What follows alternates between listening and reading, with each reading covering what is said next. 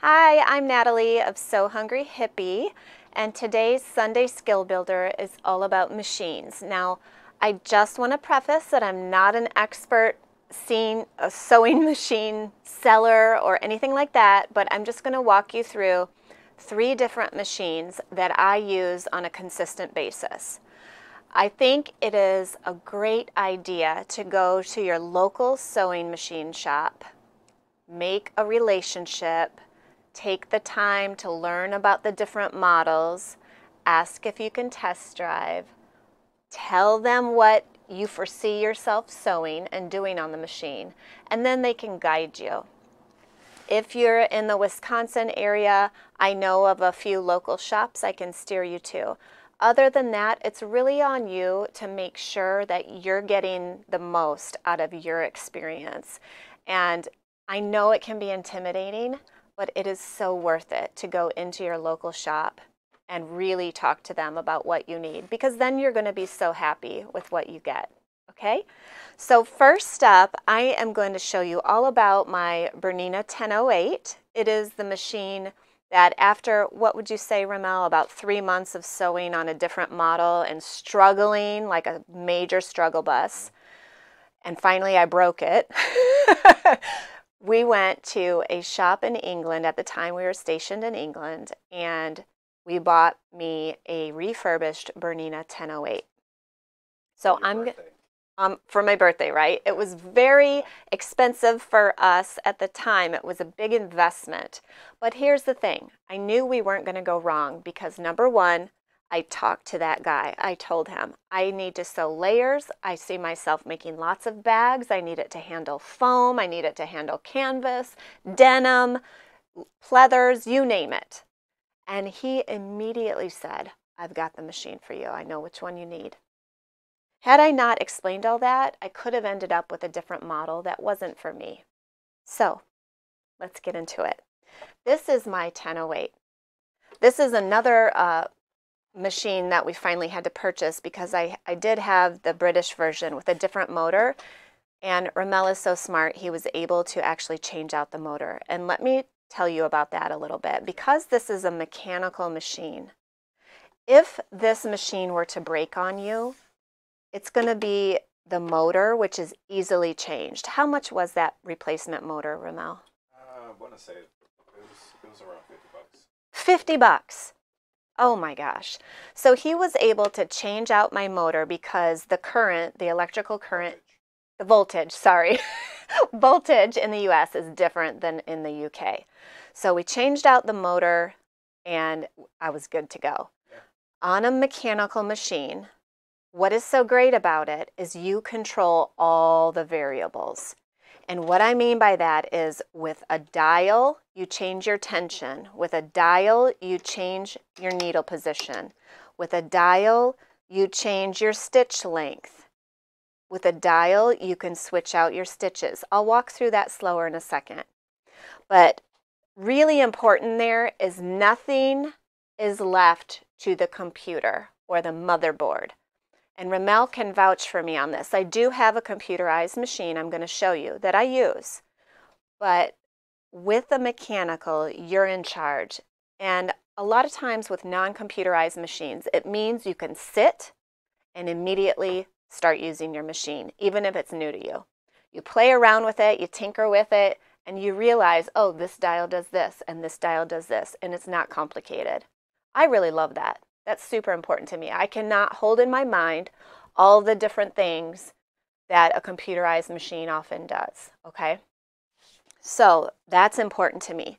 Also, what's important to me is this baby's heavy. What do you think this is, Ramel? 20 pounds? More or less, yeah. More or less 20 pounds. It's all metal. There's no plastic part on this machine. Maybe the knobs, I don't know. Huh? The back? Well, on the website, it says this machine is all aluminum. Aluminum. I'm British. I'm British. Oh, damn. So what that means is you've got a nice, heavy, sturdy work spot.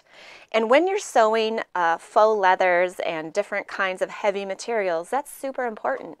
You don't want that machine to be scooting around on you and shifting and moving. Okay, I'm going to head back to the machine now. This 1008 has 17 stitch options, and they're all up here, okay?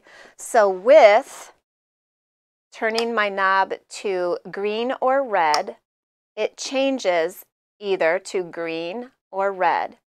And then this lever is what I'm choosing the stitches on. Yeah, let's see if we can zoom in a little bit on that.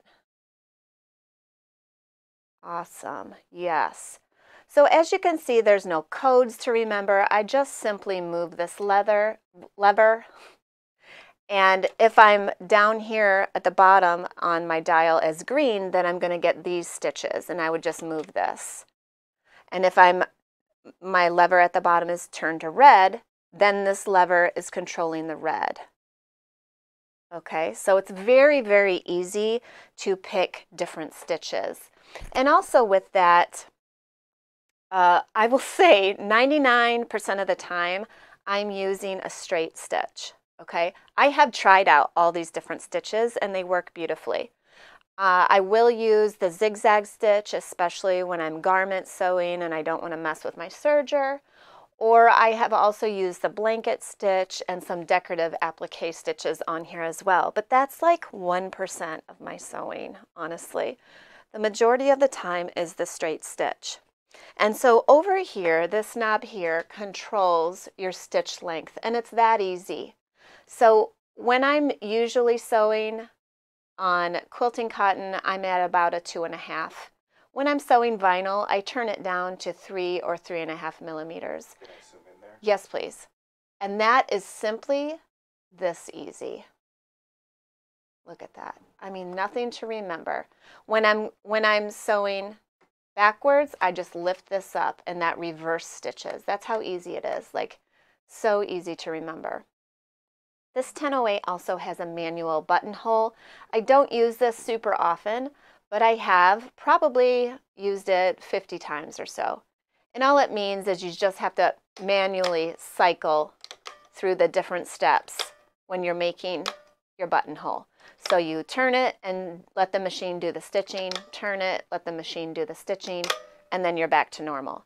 Now, if you're going to do buttonholes often, that's great. This machine can do it. I would just have your manual out with you. What I love about Bernina is you can download all their PDF manuals online. If you lose your booklet, or if you buy a refurbished machine or a used machine on Marketplace and it didn't come with the booklet, you can just download it to your computer. Okay, I use Gutermann thread, all-purpose thread, all the time for everything, for bag making, for garment sewing, for applique. I use it all the time, and this machine loves it. I'm going to show you how I thread this machine. I just simply put the spool on. I don't have any extra accoutrements that I have to place here. Thanks, Ramel. Let's get zoomed in there. I put the spool on, I bring it over, it goes around this metal thingamajig here, comes down, catch it on this metal thingamajig, come back up. I turn my wheel so that this is at the top and it catches in there. And then I come down here. I place it behind that little arm. That's really important. And then the needle is front to back, the needle hole. This does not have an automatic threader.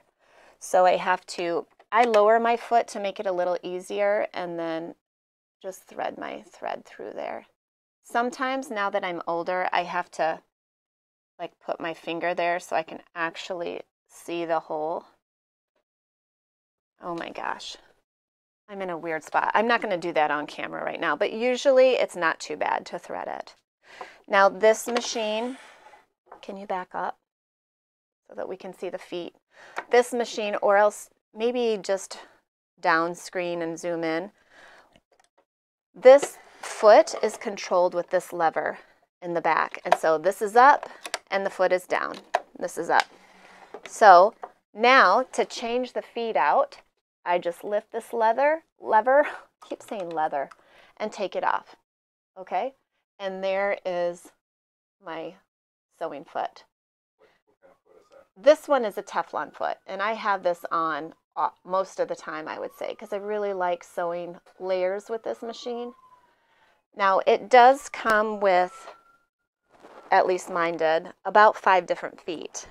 And if you don't have the other feet, like a zipper foot and a walking foot, I would invest in those. Those are amazing tools that you need in your arsenal. Don't be afraid of them. So I also bought myself a 1/4-inch patchwork foot for this machine so that I don't have to measure seam allowances when I want to piece quilt tops. And that patchwork foot, it really has saved me a lot of time. When I started quilting, I didn't understand that you really need that 1/4-inch seam allowance all the time and to be exact. So invest in those tools. They are awesome. I will also say for 10, 12 years, I did all my quilting on this machine. Free motion quilting, straight line quilting, you name it. How many quilts did I make in England? Oof, I lost. Yeah, I bet 200 easy. Because I sold them, we had to do that to bring in some money. So I would quilt everything on this machine. And I'm going to show you on this. Let me put the foot back on. Well, actually, no. See how the feed dogs are raised right now? With a flick of a switch, I can lower them. Go ahead. So right now they're up. If you're going to free motion quilt, you do this knob, I'll move it a little bit to that. and now they're gone. This is smooth. They're gone. They're down. Do it again. Yep.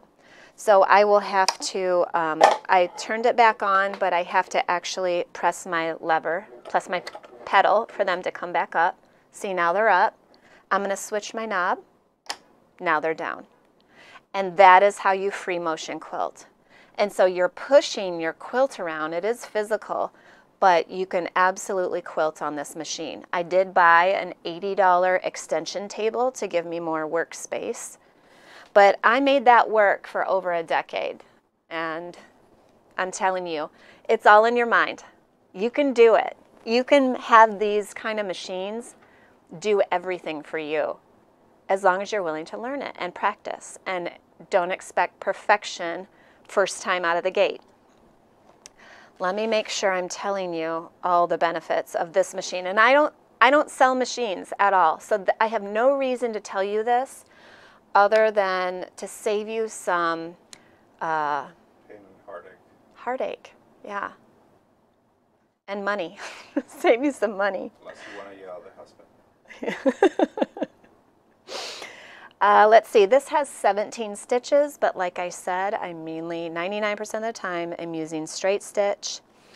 The needle positioning is very easy to do, so just with the turn of a dial, I can switch my needle from being in the middle to being over to the left or all the way over to the right. And when that comes in handy is, especially for zipper sewing, for sure, zipper sewing. And if you don't have a zipper foot, you can kind of cheat it by moving your needle. Another time is like garment sewing. Sometimes you want to get really close to an edge, and that's hard to do consistently and beautifully unless you can move your needle. Let's see. Yes, did all those.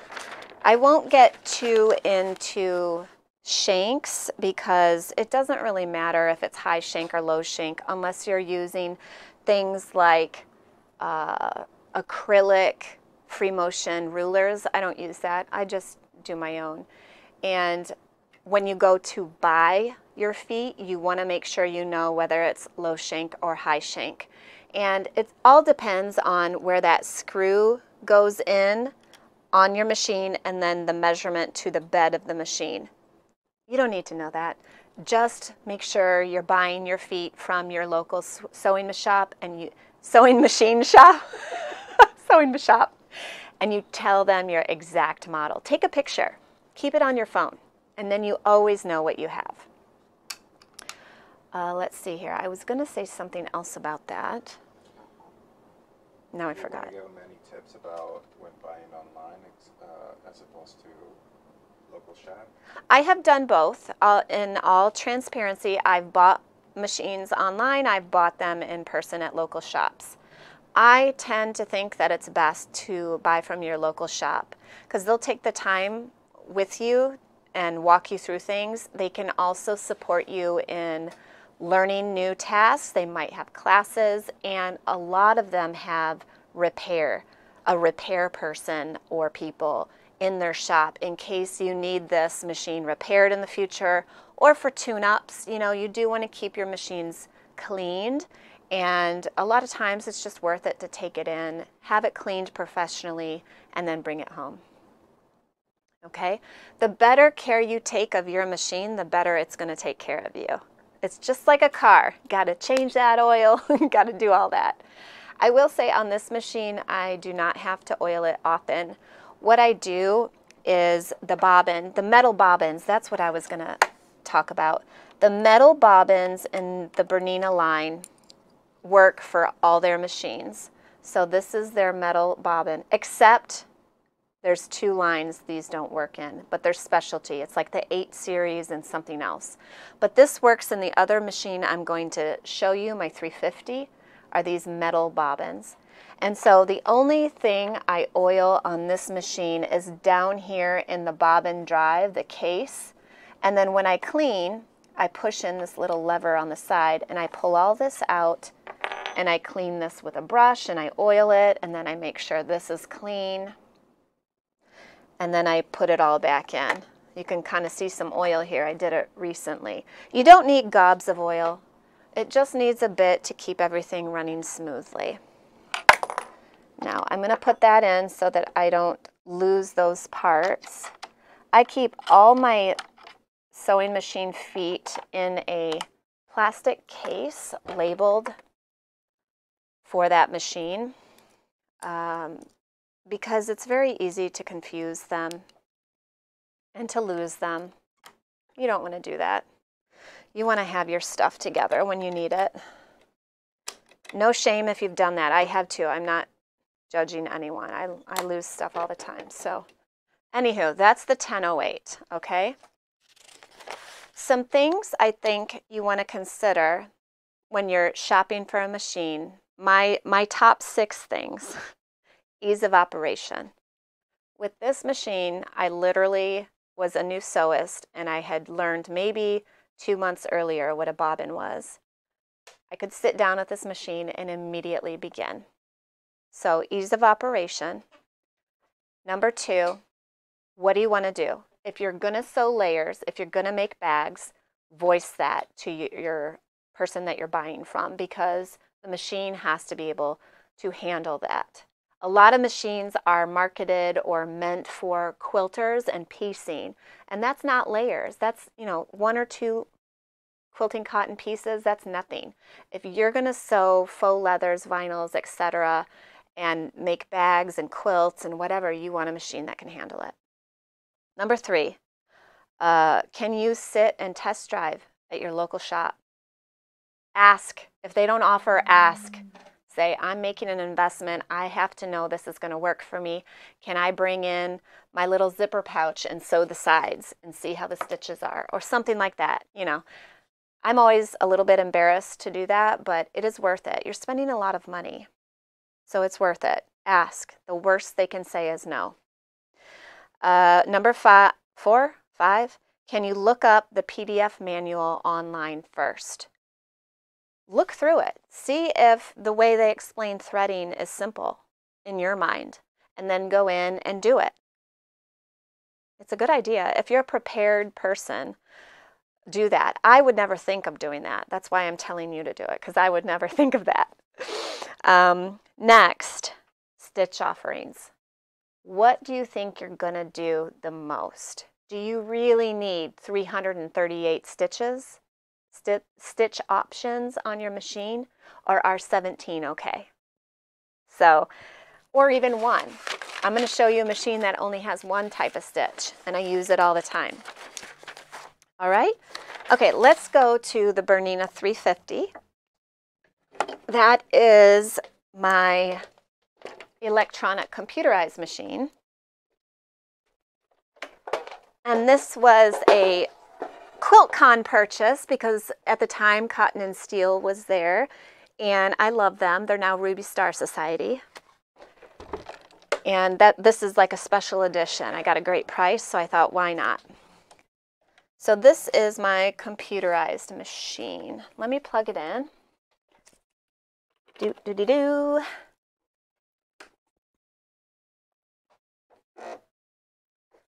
So on this machine, maybe we can back up a little bit. I use it's the same bobbin case or drive or whatever you want to call it, the same type of bobbin. However, the feet, a lot of them will not interchange with my 1008. Some will. The basic feet will, but there are some feet that are different.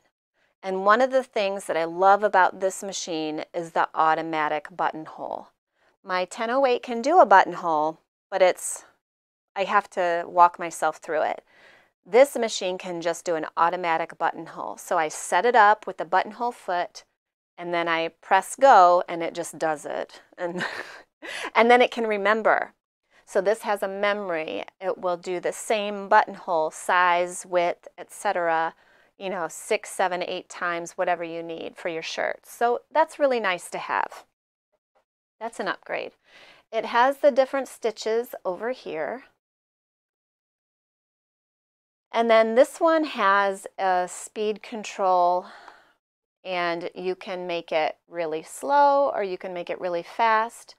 The really fast is still not very fast for me. It's about 800 stitches or 900 stitches per minute, whereas usually I like to sew about 1500 stitches per minute, but that's me. That's how I operate. That was kind of a must-have situation when we were stationed in England. You don't have to sew fast to sew well. So I just wanted to touch on that. This I do use Gutermann thread still all the time, and it threads exactly like the other machine. Does that one have an assist for threading? You know what? I don't know. It might, but I always manually thread it. I'm not sure. I should probably look that up because I'm going to start needing that. I think it does. You think it does? Yeah. I do know that the reverse on this one is a button here, and sometimes that trips me out. It's like slow to me, but that's okay. Needle up or down is here. The levers in the back are the same as the 1008, which I really like. So foot down, foot up, and the foot comes off the same way as the 1008. It's very easy to switch feet out on this 350. I did invest in a walking foot for this machine, which I love. I sometimes will do straight line quilting on this machine because it's just simple. It does have a very powerful DC motor. So I have sewn bags on this. Even though it's not my first choice, it can handle it. Let's see here. Memory function, metal bobbins, yes. Oh, this has a knee lift. There's a little hole here that I could put a knee lift in, and then you can do a hands-free operation. I don't use it. I might eventually in the future, though. That might be a good idea to learn. I'll have to get out my manual. This manual is also online. Okay, so that's my Bernina 350. Now I'm going to show you my Juki.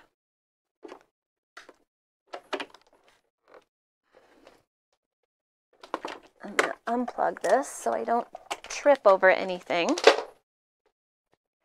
Now this Juki is heavy. It's all metal. Actually, maybe this one it said made out of all aluminum. That might be all metal. Yeah, well, I looked it up, actually. The Juki is all metal. It says no plastic parts, literally. Okay. So, if that's important to you. I don't know if it's the base is plastic. Ramel, don't contradict Juki. They'll come for you. They said no plastic parts on mine. So I'm going with it. This one, I use this one probably the most for my bag making because it's very, very heavy and it can handle, I think, up to 20 layers. It's not industrial. Some people are calling this semi-industrial. That's not a thing. Okay, it's not a semi-industrial, it's not. It's a home machine. I think maybe what is happening is it's called that because it's so heavy and it's just one stitch. It's just a straight stitch. But according to Juki, this is a domestic machine, not an industrial machine. Industrials, if you've ever seen them, they're really big a lot of times. They require usually a special table.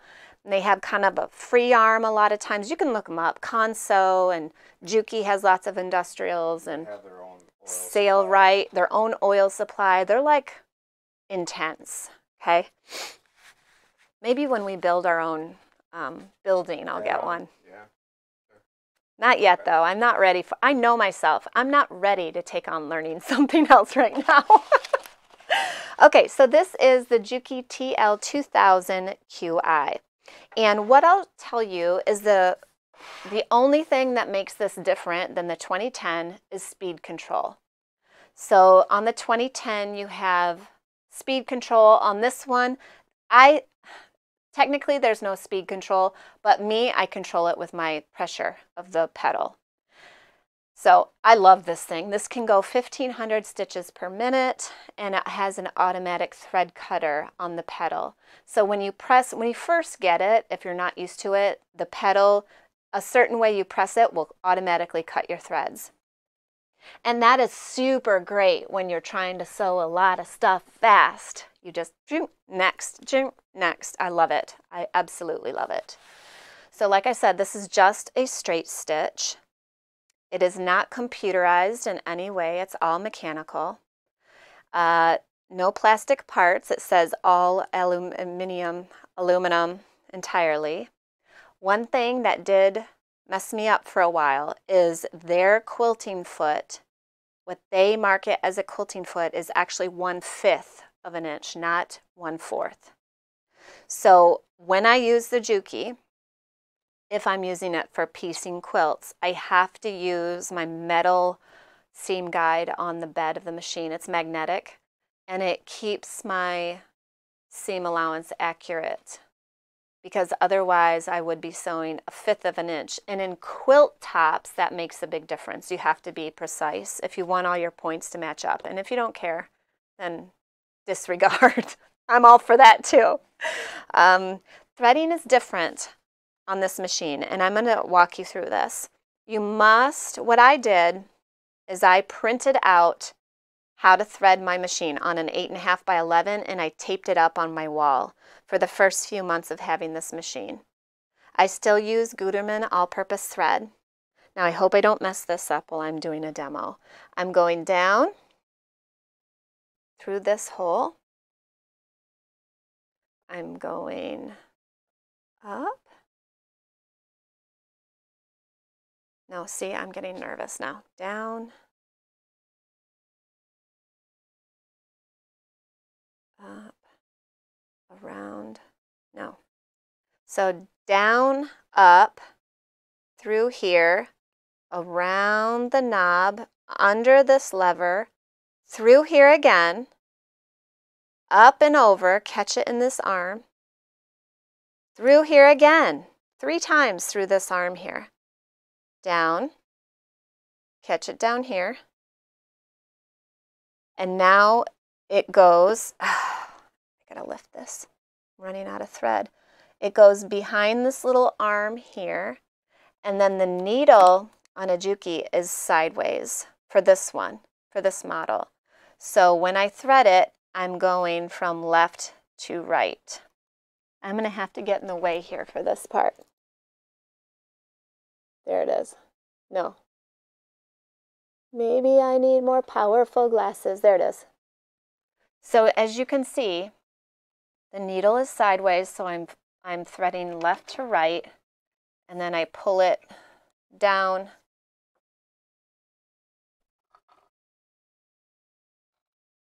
and I always take it behind the foot like that. Pretty sure that one has an assist little arm where you No, I don't think so, Ramel. You really think so? Well, I have never used it if there is one, or maybe I didn't get one. prepared to be in the That's how I thread it. And as you can see, when I'm under pressure, I have to look at that wall piece when I'm threading it because it's so different than these other machines. But once you get it, it's super simple and I love it. And that's cool too. That's the cool thing about PDF manuals. You can make like magnify it, print it, and just have that thing that you need to reference to. Totally. And you know what? I'm doubting myself all of a sudden. So for sure, reference your manual. And you know what? If I threaded it wrong, I don't care. I'm just here to show you how different things are threaded. I think I threaded it right. Did I? We'll find out. Yeah, plenty of people will let me know if I didn't. But anyways, I thread it right when I'm at home, if I didn't here. What I do like about this machine is the dials. You know, this is, oops, you gotta back up. I hardly ever change my tension on this machine. I don't, maybe once ever, and I've had it for about 8 years. This is reverse, just pressing that down makes it super easy. Here is the stitch length. Usually I'm at a 3. You can tell when I stopped sewing I was basting. So that's how big your stitches are. And up here is the tension knob. Up here. How about the one right in front of you? You know what? I don't remember what this one is. I'll have to look at. I thought that was the tension. It's tied directly to it. Well, this is the tension lever. Okay. Or the window. No, this, I don't know, Ramel. I don't mess with this ever. See, another reason I should have my manual out. But this is not a tutorial on how the machine works. Go to your shop for that. This is just telling you about the 3 machines I use and why I use them. Okay. Let me check. Is that everything? Do you have any questions, Ramel, that I can answer? Because I sew all the time? Well, maybe you're interested in sewing.